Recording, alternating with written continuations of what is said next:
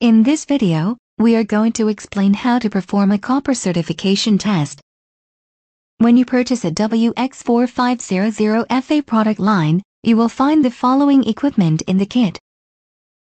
You will find a pair of instruments labeled local and remote, a pair of channel adapters for performing channel testing, a pair of permanent link adapters and a pair of permanent link cords, a pair of headsets, a pair of chargeable AC adapters, a USB stick and a carry bag. Now, let's proceed to the set reference configuration using WireXpert. When you power up both the units, you will end up in the information screen. For performing the set reference, we will need a Cat6a channel adapter, a Cat6a permanent link adapter and a permanent link cord. Once you have the necessary equipment, connect the two adapters to the WireXpert and the wires accordingly. You can connect any adapter to either unit. Make sure you do not have anything else other than the equipment mentioned.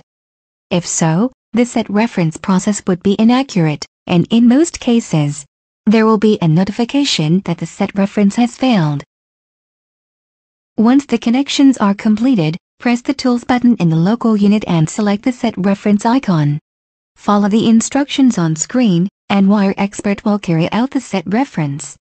A dialog box would notify you of a successful set reference, and the process is complete.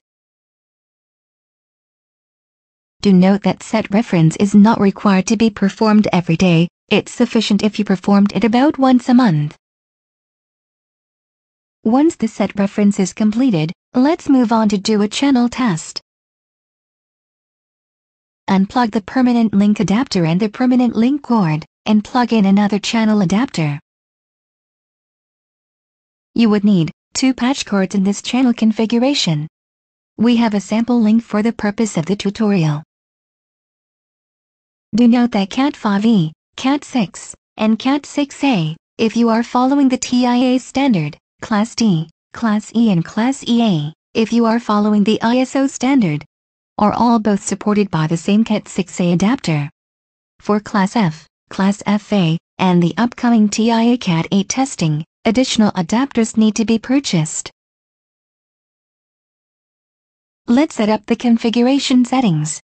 In this case, we are testing a Cat6a cable. For setting up the configuration, you can go to the Quick Setup menu in which the default limits are set up.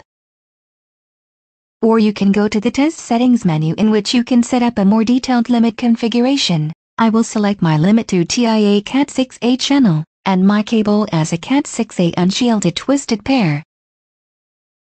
If you are performing a shielded test, make sure that the test limits are selected as shielded. If just one of them is not shielded, WireXpert assumes that the link is unshielded, and carries out the test as accordingly. Once the connections and the configuration setup is complete, press the Auto Test button to carry out the test. Once the setup is completed, the WireXpert would show a summary screen of whether the test has passed or failed, the overall length of the link, and the wire map configuration. From the summary screen, you can select the respective parameter for a more detailed view. In the detailed view, the limit line is shown in red, and the 4 plots are shown in different colors. You can view your worst performing frequency by clicking on the worst margin button, and you can switch back to see your worst performing value using the same button. You can also click on a certain point of the graph in order to get more information of the respective point. By clicking the Manage button, you will find a menu in which you will be able to change the settings of the graph. You can tick or untick appropriately to see either the local and the remote checkboxes to view the respective plots. You can also view pair by pair, all pairs, or only the worst margin plot by selecting the respective radio button.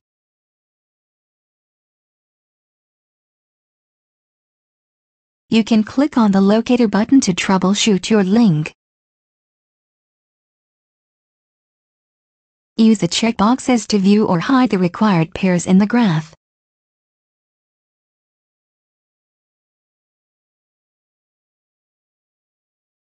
For viewing all the parameters for the chosen standard, click on the search button to view a detailed list of all the parameters. You can also click on the required measurement for a more detailed view.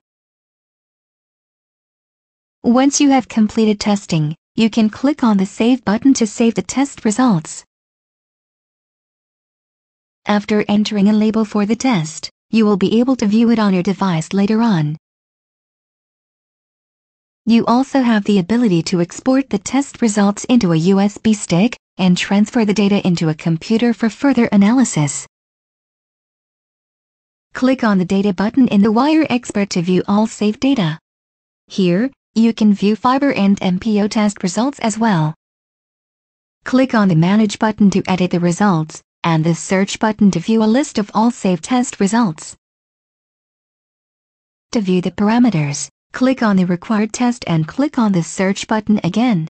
You can navigate the menus just as if you were navigating right after an auto test.